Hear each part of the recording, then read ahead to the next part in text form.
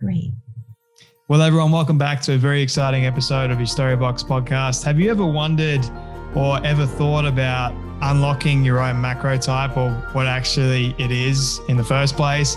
Well, today, my friends, I'm delighted to welcome Christine Hronec. Now, for those of you that don't know who she is, she's an award-winning, get this, biochemical engineer. Wow. And three-time champion fitness competitor, nutritionist, and she's an expert exercise person as well. Christine uses her background in serious science to develop her best-selling body type programs, which have been helped thousands of people all across the world, I believe. She founded her company called Gorge Girl Training, if I got that right, in 2013, and she has helped approximately 40,000 women transform their bodies and switch to body positive images. She has a new book coming out, I believe, on the 8th of March, which is just around the corner. Very, very excited about this one. Unlock your macro type. Identify your true body type. Understand your carb tolerance. Accelerate fat loss. Christine, I could go further and further into your incredible bio, but welcome so much to the Storybox podcast today. Thank you so much for having me. It's a pleasure to be here today. Thank you so much for making the time. I've been looking forward to this conversation with you ever since I found out that, you're writing a book and I get to speak with you. So thank you so much for being available. And this is a topic that I am fascinated in, actually, being somewhat of a health nerd myself and interested in the body and how it works and all that. Before we dive further into that and your backstory, the very first question that I do have for you is, what does success look like for you? I think success looks like being able to help others. I think the reason why we're all here is to facilitate helping other people find the greatness from within themselves. And I think that so many times as people, I find some of our greatest breakthroughs come through helping each other. I can't tell you how many times things have changed in my life for the positive because other people's influence in my life. People have been able to help me unlock gifts and have been able to guide me or mentor me in different ways. And I think success looks like being able to pay it forward in the same capacity. When was the moment for you, Christine, that you realized that in fact was success for you? Has it been this gradual thing over time that you've realized at different points, or was there more of a catalyst moment somewhere for you? I think honestly, it's kind of been an accumulative thing. I used to measure success very differently in a very materialistic, very worldly type of way. Yeah. But I think at the end of the day, you can have all the success in the world. You can have all the money in the world. You can have every resource at your fingertips. At the end of the day, we're all just people. And it's people helping people. I've been around some of the most world famous people on the planet, and, not necessarily the most people that are on the up and up I actually want to be around.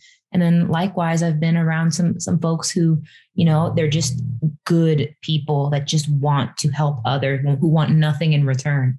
And I just think that the significance of that, like being around people of substance as opposed to people of sizzle, it's just a really, that's all I want. I don't want to be around the BS, if that makes sense. Yeah. Because what's the point, right? It's just exactly. You're wasting your time, you're wasting their time. And you don't feel any better as a result. So yeah, I kind of relate to what you're saying there. It's better to be authentically true to you so that you're not lying to yourself and then you're not feeling even more miserable as a result, than continue to fake it and quote, get something from people and making it and no, dear, yes. So all that stuff that the world teaches you these days. Yes, for sure.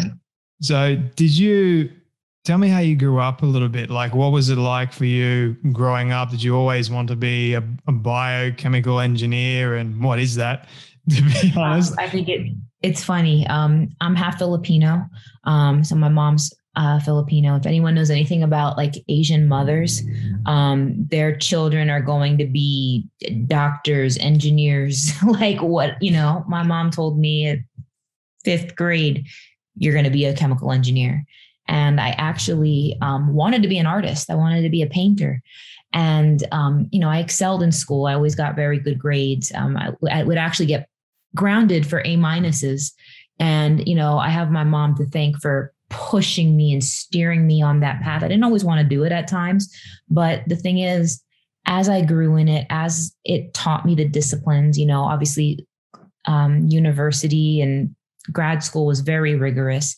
It got me a really good job at DuPont. And the thing is, I fell in love with it because I actually didn't really fall in love with it until I learned how to take my knowledge of science and apply it to people and like personally impacting people's health, because I was doing stuff in the labs. I was doing stuff in the plants. I've built several manufacturing plants. I owned my own manufacturing plant before I ever got into any of this and built it from the ground up. But the thing is, if you're not touching lives, if you're not dealing with people, seeing that science help people, that's where everything changed for me. It all changed for me once I had that personal connection.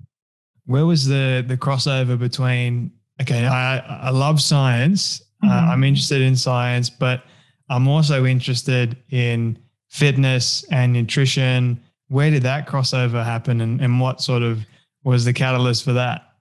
I did a fitness competition.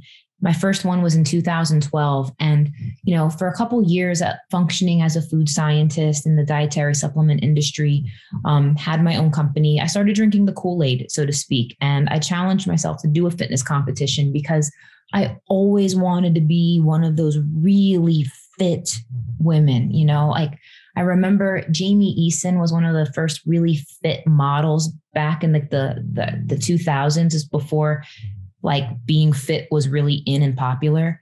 And I was like, dang, I want to look like that. I wanted to look like her. I wanted to look like Janet Jackson. And I couldn't do it. And it made me so angry because I do anything I put my mind to, I do. Like grades, school, career, this. I couldn't do it. I couldn't figure it out. And it made me so angry. So it was a personal challenge to myself.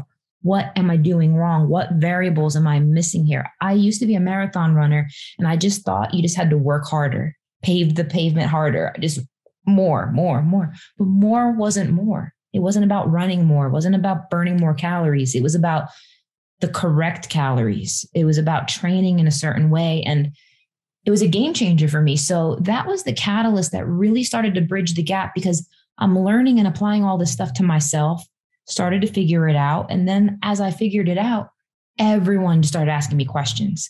And I would practice talking about it online. I would talk about it on Instagram, but then there used to be this platform before Instagram Live, before Facebook Live. It was called Periscope. I'm not sure if you remember it. I did a Periscope every single day for 365 days between 2015 and 2016. And I was so nervous because you're live and everyone's asking you questions. And I would write these scripts for myself for 2 hours of everything I would say, because I didn't want to sound stupid, like being put on the spot. And all of that practice, I was like, if I'm going to waste all this energy, the scopes disappear in a day, So I'm like, I might as well record YouTube videos so it at least stays up there longer. And then I started cracking the YouTube game, and it was hard. I mean, a lot of research, a lot of effort. I mean, I only had 2,000 followers for years. And then again, when I got really serious about it in 2016, that's when my channel blew up. I had one video go viral, and it was about body types. And that just opened the doors for everybody to pay attention to my content. And it just only grew from that point onward. I'll get to the body types in just a moment, but I want to get back a little bit to understanding fitness, because the world is evolving all the time. It's constantly changing, I've noticed. And so what used to be classed as being fit is now no longer classed as being fit. There's so many different types of being fit. So how do we define fitness today? I guess, what is the right way or the right definition to class fitness as? I think that you have to be really careful, because this is where it gets tricky with the whole body positive movement, because there are functional definitions of health, right? You know, the body should not have elevated blood sugar levels. You shouldn't have an A1C over this. I don't know how I feel about body BMI because it doesn't take into account your body composition. But I think fit means, you know, you're living a healthy lifestyle. You're getting activity for your heart. You're utilizing fitness to manage stress. You make a point to be active. And I think what that looks like in everyone's life is going to look different. I mean, not everybody's going to be a Tom Brady. Not everybody's going to be at the peak of athletic conditioning, nor does everybody have to. But I do think that there should be a standard of just health and wellness that's maintained just for well-being. Yeah. Do you think that, say, for example, people that are of a larger stature, they should be exercising more? Absolutely. I mean, there's just no doubt about it. I mean, our bodies were built to move. We weren't designed to be sedentary, just looking at a screen for 8+ hours a day. It's just not healthy. You know, like you need to move, you need to have circulation, you need for so many reasons. Is the body positivity movement, is that a good thing, or is it, I don't know that much about it, to be honest, but is it a good thing or is it a bad thing? Because in one sense, I guess they would be teaching larger women to just accept their bodies for the way they are. You don't really need to exercise that much, or am I completely out of line, out of step? I don't understand it. I don't want to tick everyone off. No. There's a double-edged sword. So the whole point is love yourself as you are. And I think that that's a very wonderful, positive message. However, it can be taken out of context where it's like, okay, this means that you should never make an intentional effort to improve your health. However, I do believe you can't hate yourself into a better body. I've struggled with poor self-image for so long. Even when I was at my fittest, I'd still be beating myself up, thinking like, oh, you still this, there's still this, like picking myself apart. And it's like, when is enough enough? And I think that so many women specifically, and men obviously, like we just are so hard on ourselves. And I feel like healthy living needs to be from a foundation of self-love, self-care. And until you can embrace where you're at right now and say, you know what, I love myself. This is where I'm at. I'm going to do the best to improve, as opposed to, man, I have to hate myself. I got to do something about this. I'm disgusting. I'm gross. This is miserable. No one will ever want me. Like that's just not healthy. That's toxic. That's so negative. So I think we need to look at it as, you know what? I love me as I am. This is where I'm at. I'm going to do my best and keep taking it from there to make positive improvements. How have you been able to learn more or less how to love your own body so that you can use it in the most optimal possible way in life? I think that learning to love yourself is embracing yourself, being truly authentic with who you are and where you're at. I used to have so much shame after my era of fitness competitions when I wasn't in contest shape anymore, right? Which is obviously unsustainable. Like I was sub 10% body fat, and I started to develop some body dysmorphia, thinking something was wrong with me. I thought I didn't look good anymore, even though I knew I wasn't fat. I thought I didn't look good. So with that being said, as I began to embrace the number on the scale going up, embrace what it is, being honest with my followers and audience, saying, I don't look like this 24/7. This is what I do look like. And that's okay. Being able to talk about my weight gain, because I'm by no means overweight, but I weigh more than what I did when I competed. And that's okay. And I think being able to just be honest about it, it was just so liberating, because I didn't feel like I needed to post a picture of something that I'm not anymore. You know, so many people, this is common in the fitness industry, you know, they'll post pictures of themselves from competition day or from a photo shoot, but like, that's not what you look like right now. You know what I'm saying? But that's okay. Just be. And people appreciate that honesty so much more than just faking perfection. Yeah. And once I realized I was able to help more people by being authentic, there's just no better feeling. Like that is where people actually get helped. Like, I'm not here to like just have a fan club. Like, who needs that? That doesn't do anything other than stroke my ego. That doesn't functionally do anything. Yeah. I think looking at social media as a way, I guess, to feel better about yourself is not a great thing to do, because what you're not understanding, I know it is. And that's what I did for a long time as well. I look at CrossFitters and think, why can't I get a body that looks exactly like that? Because I was doing CrossFit and I wanted that, year round good looking body, but it is so much hard work and I didn't understand nutrition properly, all these things. So I struggled for a long time to love myself, and then toxic masculinity and looking at all these social media icons and thinking, I'll never get to that level, all that sort of stuff. It just affected me in all bad ways, but I didn't understand that most of those people have professional photographers. They're editing the photos, uploading them later. They're at their peak time during the week. Yep. There's no inflammation whatsoever. They've, probably fasted. They've, just to look that certain way for the photo. So it's a crazy world. It really is.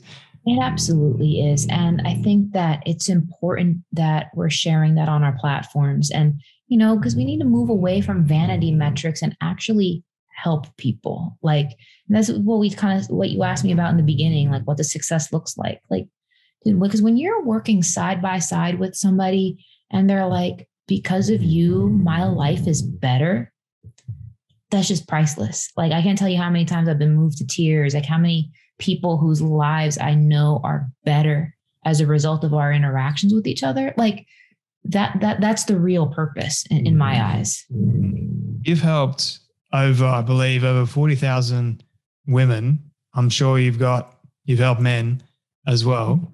Yes. What goes through your mind? Because that's not a small number. So what goes through your mind every time that number either gets read out to you or you just help another person? I look at it like it's like my duty. It just, once you know better, you do better. Like I felt like I owed it to people I owe it to the world to share what I know.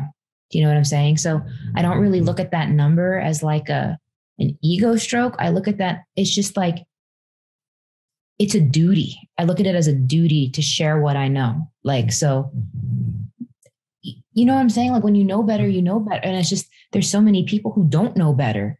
They are confused. They are doing things all kinds of backwards. And when you know better, you just share it. Like, Is that what keeps you going to do this, to keep the work going?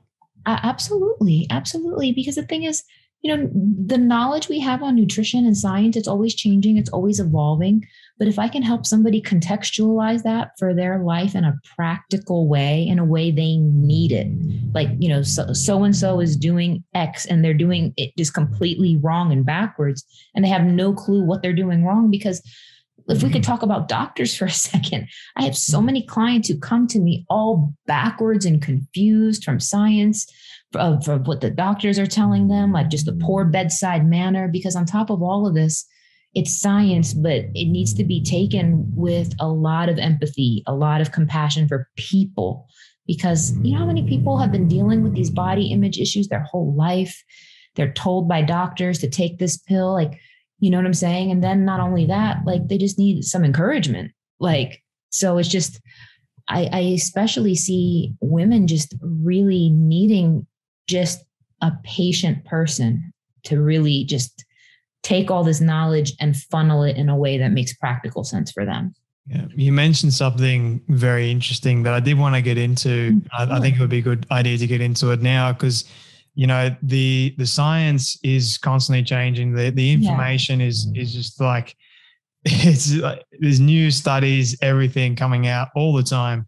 Like this is what a proper diet, this is what optimal weight looks like, this is what you should be doing. And it confuses the heck out of a lot of people. I know that I get confused quite a bit.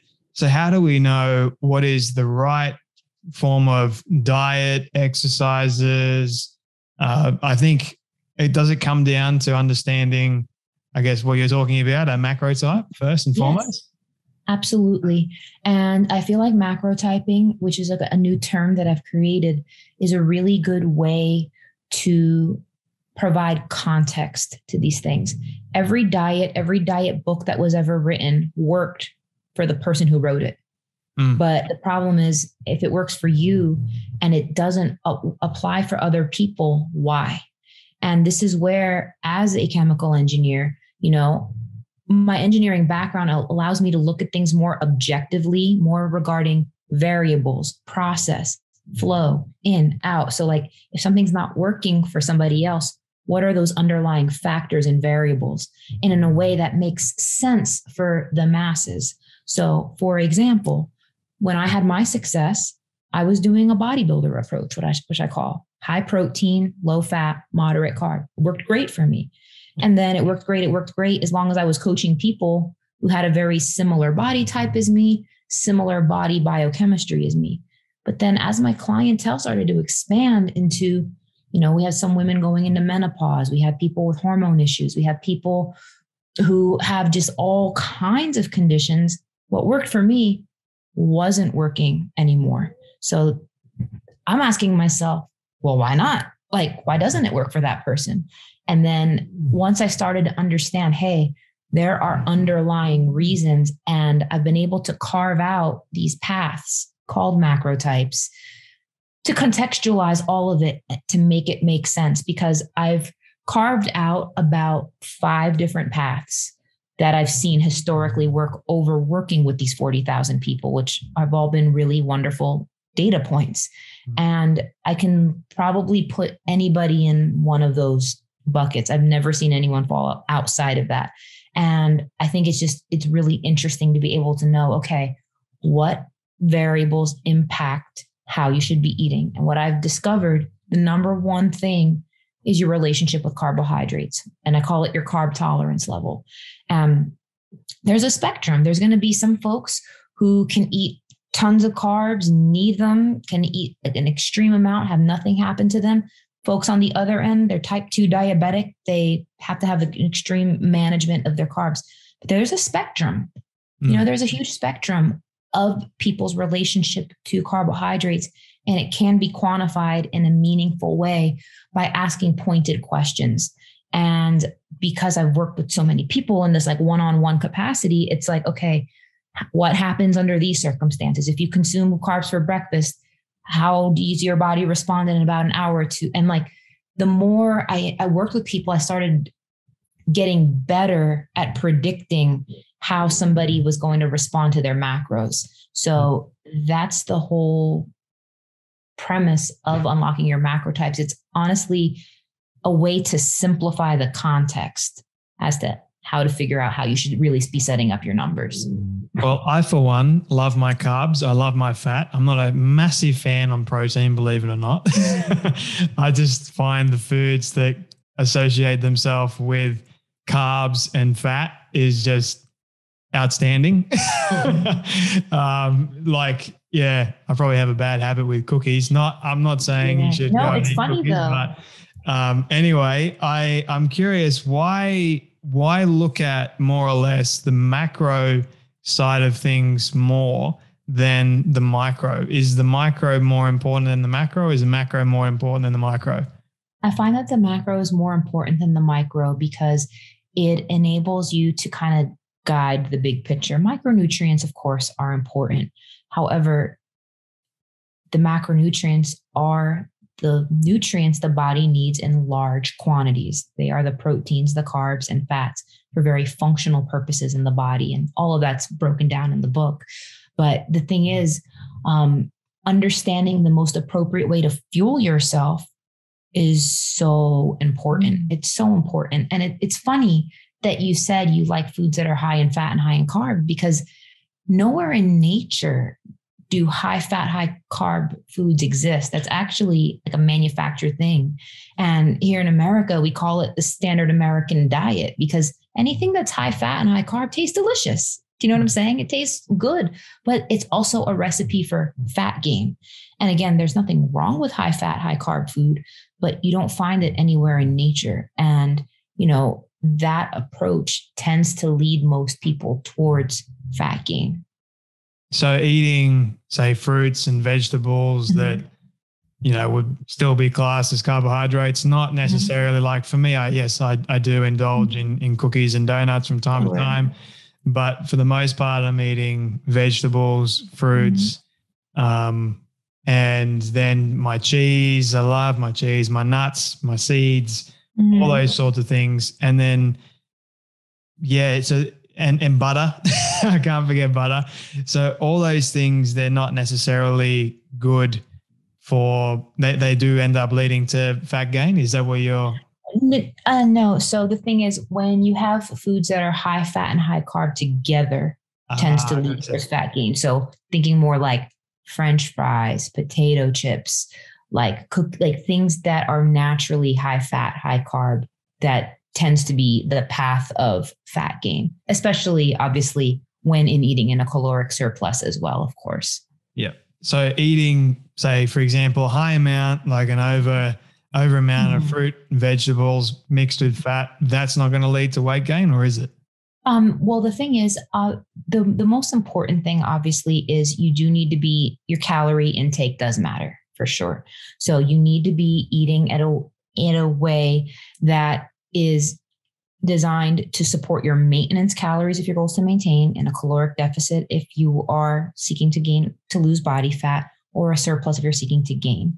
The thing is, when you go high carb, high fat, it does, especially high carb, if you are in surplus and you are not active, carbohydrates do trigger the body's storage mechanism for fat. So, that insulin spike, like carbs are great for muscle building, but they also there's a double-edged sword to carbohydrates where you exceed the capacity for muscle storage, muscle growth. That spillover quantity is going to trigger fat storage. I thought protein. So here's the thing. I thought protein was more for building muscle than carbs. So have I got both it all? Of them. Yeah. So both of them are responsible. So protein is definitely responsible for muscle recovery, muscle growth, but protein and carbs work together because glycogen, which is the stored form of carbohydrates, is stored inside the muscle cells. So if you just ate high protein without having an appropriate amount of carbs to balance it, your muscles would look very flat. And that's one thing that bodybuilders do, like right before the show, they deplete, and then they refill back up with carbohydrates to boost that muscle volume right before stage. That makes sense. Yeah. Okay, cool. So for the caloric intake, I mean, how do we determine how much each person is meant to intake on a daily basis? Yeah, that's a really good question. I have that all broken down in chapter 6, I believe. And the way we do it is you need to know your BMR, which is your basal metabolic rate. It's how many calories you need to sustain your current body mass at rest.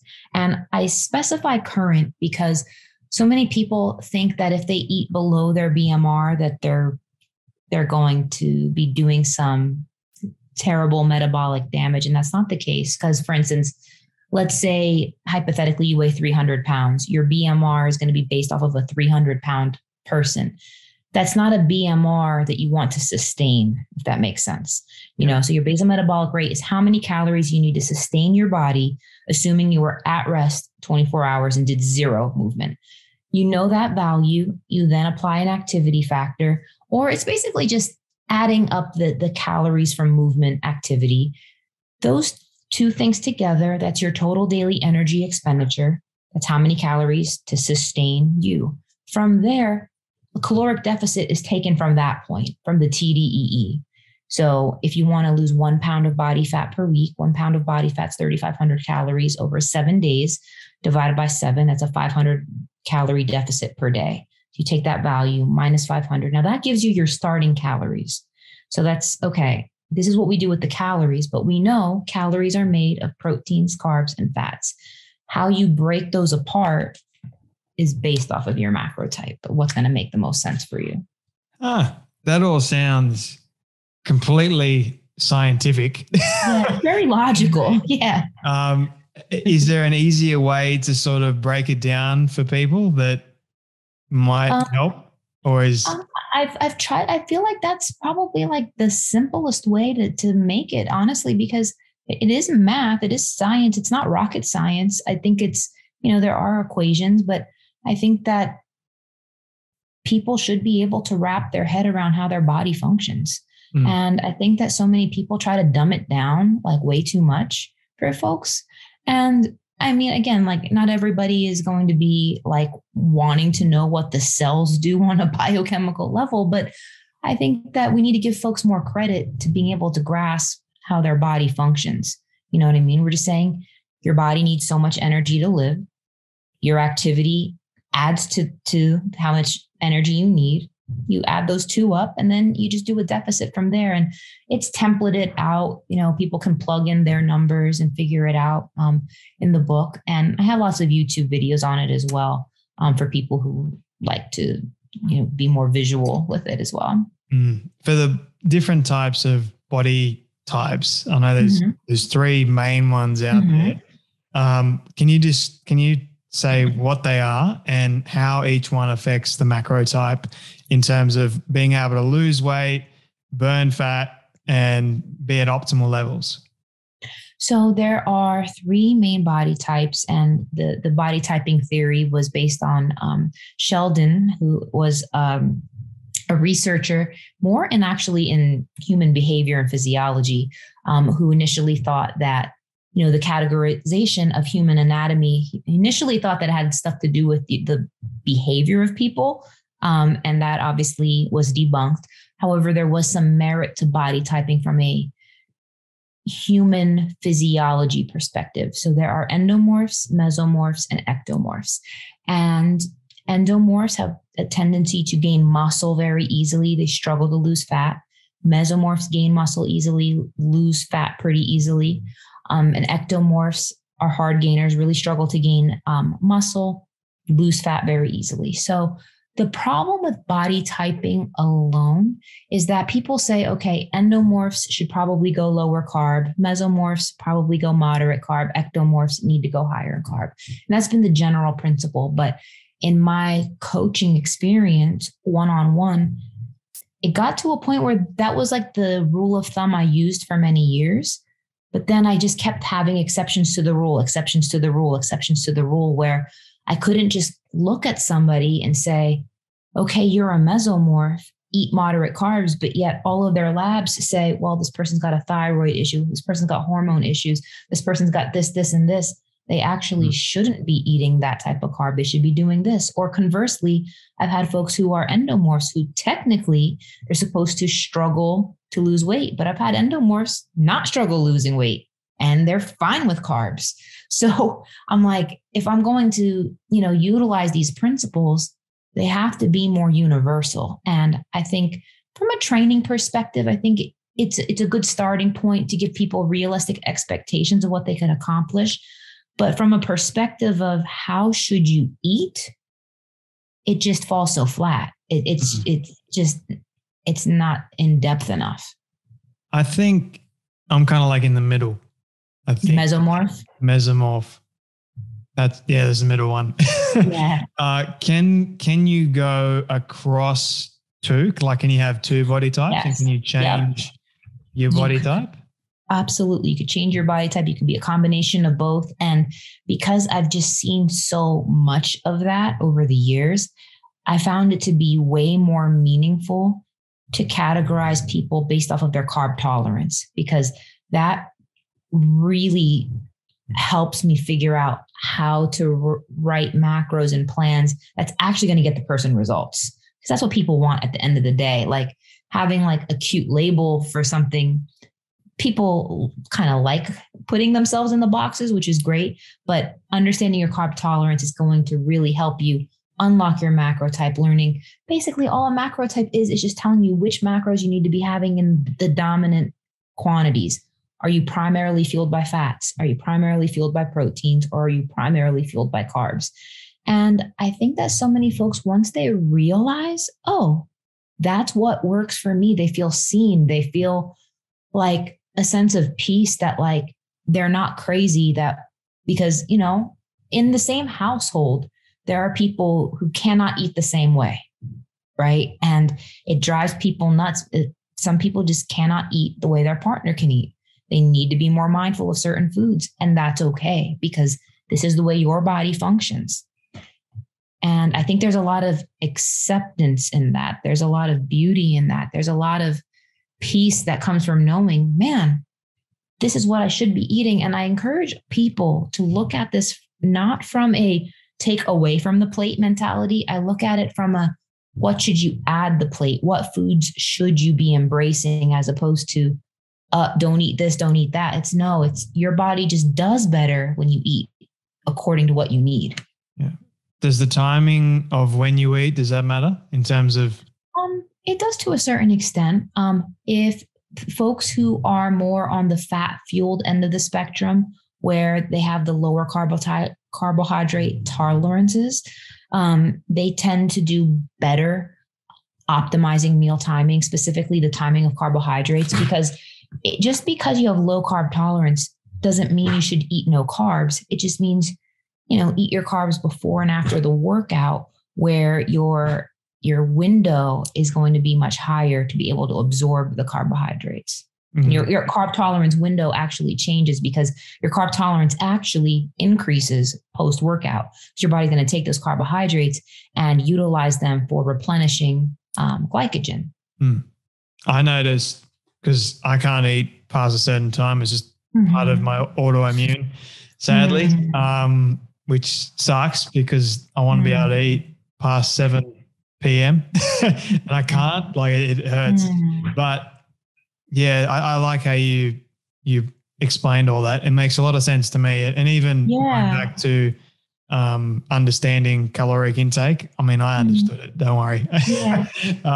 So you have this brand new book out called Unlock Your Macro Type. It's coming out the 8th of March. So it'll be around the time this episode drops for people, so they can go and get a copy of it anywhere books are sold. I'll make sure everyone knows where to get it. But why did you decide to write this book in the first place? Because it's no easy thing to write a book. And we're just speaking off air how difficult it was for you to get this book officially done. Yeah. The reason why I wanted to write this book is because I don't feel like there are good nutrition resources out there. There just aren't. A lot of the resources out there, not only are they very dated, they're very one-dimensional. They're very eat this way that worked for me, eat this way that worked for me. And the thing is, there needed to be a broader book that can contextualize all diets. Because the thing is, like, every diet can be broken down into the macro type. You know what I'm saying? Any diet, a keto diet, a South Beach diet, a vegan diet. And the thing is, like, for instance, a vegan diet tends to be high carb. And there are folks who are carb fueled, and they will do great on that. Likewise, there's other folks who, like, keto is a perfect example. Like, that can work well for people who have a fat fueled macro type. And there just needed to be something that contextualizes everything in a very, like, just simple, methodical way. And I felt like that resource didn't exist. And I wanted to create something meaningful to really help people navigate the science, because I get so frustrated when I just hear, like, magazines speak, if you know what I'm talking about. Just that the people who kind of speak in the way that, like, their opinion is fact without any research, without any backing, that very autocratic because I said so type of a way, like, that doesn't actually help people, you know? Like, there's just so many influences and gurus out there that are like, do it this way, do it this way. And I'm not telling anybody to do it any which way. I'm saying, you know what? Let's learn about you, how your body performs in quantifiable ways. And let's look at what the research says and then make a decision off of that. And I feel like it was my finest effort to be able to do that. And the thing is, I wrote this book so many times. This book existed in so many different forms, but I feel like the form that I finally landed on is going to have the most utility for people in a very, very practical way. Because the thing is, I could have written this at a very like PhD level from one researcher to another. That doesn't help people. It needs to be digestible. It needs to be in a way that people can be like, oh, okay, I see me in here.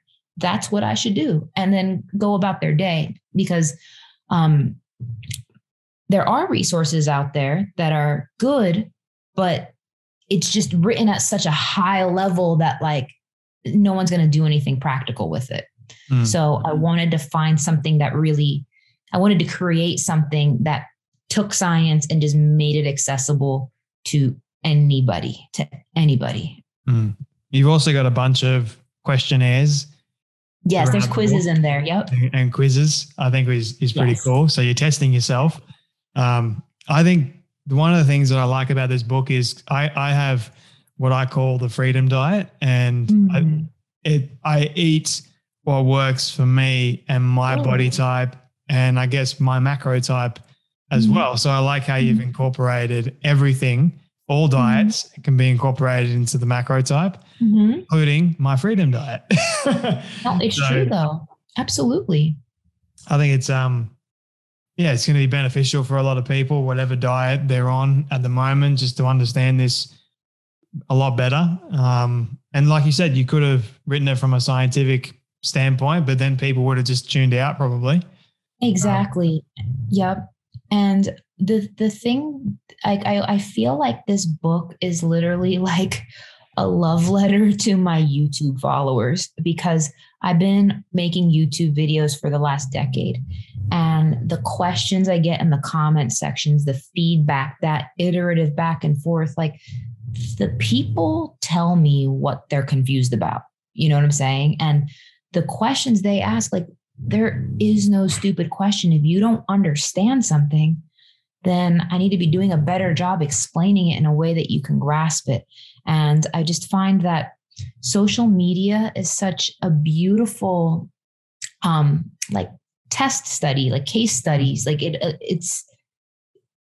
just allows us as content creators, if we really want to help people, listen to the people, like listen to what they're saying, listen to what their questions are, because that's where we need to be educating more and creating content on and doing podcasts on and doing, they're going to tell you what they don't know. And when I realized all the questions people had, I was just like, I literally went, when I started writing this book, I went through all of my YouTube comments and I picked out all the questions and I just wrote them down. I had them everywhere plastered. And I was like, how can I answer all these questions?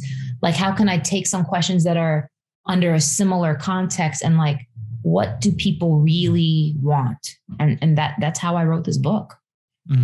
Was there a question in there that you couldn't answer? Not that I can think of. No, it's all hashed out. Good. I like that. Well done. Yeah. Christine, people can go and get a copy of this book wherever books are sold, but where else do you want people to find you, and learn more about your work? Yeah, so you guys can find me on YouTube, the Gauge Girl Training YouTube channel. You guys can find me on Instagram at Gauge Girl Training. And you guys can visit my website, gagegirltraining.com. And I've officially ventured into the TikTok world, Gauge Girl Training as well. And I'm not too old to learn new tricks. So, well, you're ahead of me, to be honest. I don't have TikTok. So well that's done. What the people are. Thank you. Christine, this is my final question that I love asking all my guests at the very end of every conversation that I have. It's a hypothetical one, but I want you to imagine with me for a moment that you've been able to reach the age of 100. All your friends and your family have decided to put together a film for you of everything you've ever said and everything you've ever done. Don't ask me how in the world they got it all. We'll call it magic for the sake of argument, but they've been able to get it and show it to you on your 100th birthday. What do you want that film to say and to show about your life? I wanted to show that I helped others, and in some way, like kind of circling back to the beginning, that, I'm a very hard worker. I'm actually a little introverted and awkward. I can do fine in these types of things, but I just want people to know that I truly wanted to help others and that I genuinely cared. That's it. It's a great send-off message for people. Christine, thank you so much for your time today, your wisdom and your advice, and for joining me today on the Storybox podcast. Thank you so much for having me, Jay.